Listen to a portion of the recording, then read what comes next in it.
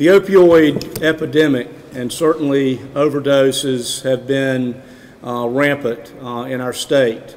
In 2015, we had over 33,000 deaths nationwide. I can only tell you that once I started hearing it from our community, which is the Irmo-Chapin area, it touches home real quick. We have one amongst us that it touches very, very hard. And certainly, Representative Bedingfield, we appreciate you being here.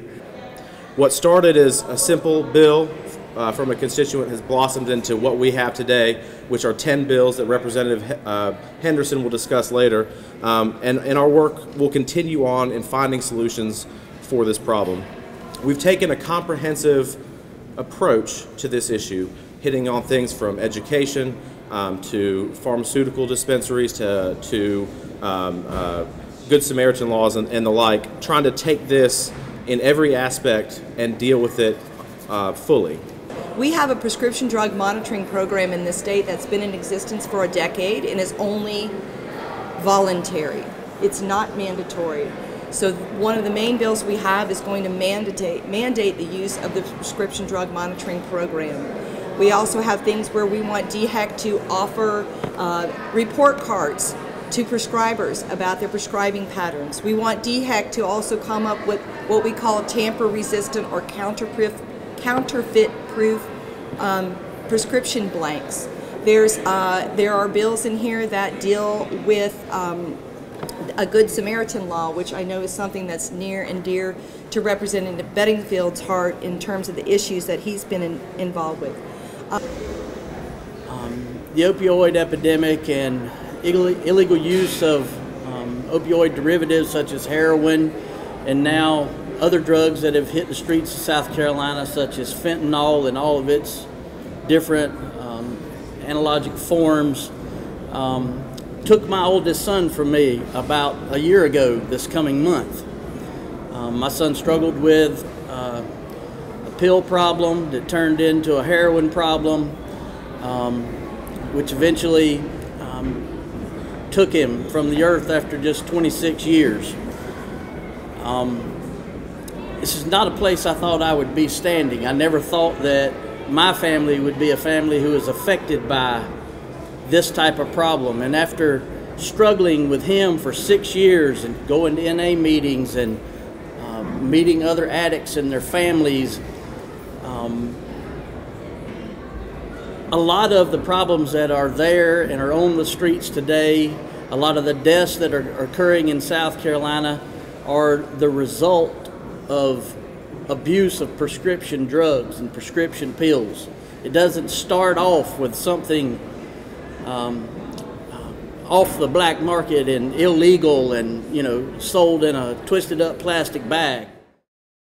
Earlier this month, opioid abuse and heroin abuse came up at Governor Henry McMaster's first cabinet meeting.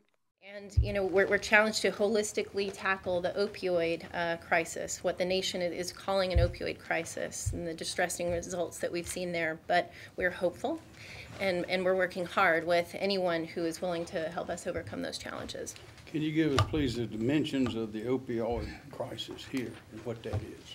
Sure. What that means for everybody. Yeah, so, you know, we're seeing a marked uptick in the number of individuals looking for help with opiate use disorder, and this is the misuse of prescription drugs and or the abuse of heroin. And, you know, we're seeing a black market of particularly potent heroin in the state and the demand for that. So we've seen an uptick in overdose deaths. 2015, we lost 594 South Carolinians to opioid-related overdose, and we expect that later this year we'll see over 600 deaths related to that. While we're on opioid, Chief, could you give us a brief insight into that from your point of view, please? Governor, we continue to see, again, more and more heroin coming into our state, cheap heroin, very high-quality heroin that we see coming into our state. We're also seeing this fentanyl that's coming from China in various different compounds that they continue to change, and they get it here. And again, it's very deadly. We're in the process right now of training all of our agents and all of our law enforcement around the state about how to handle this when they come in contact with it. We're providing Narcan and naloxone to our laboratory folks and our agents on the street, so if they encounter it and inhale it or it absorbs through their skin, they can be a victim of it as well, and we're having to provide that. It's unlike anything really that we've ever experienced with the amount that we're seeing coming into South Carolina currently.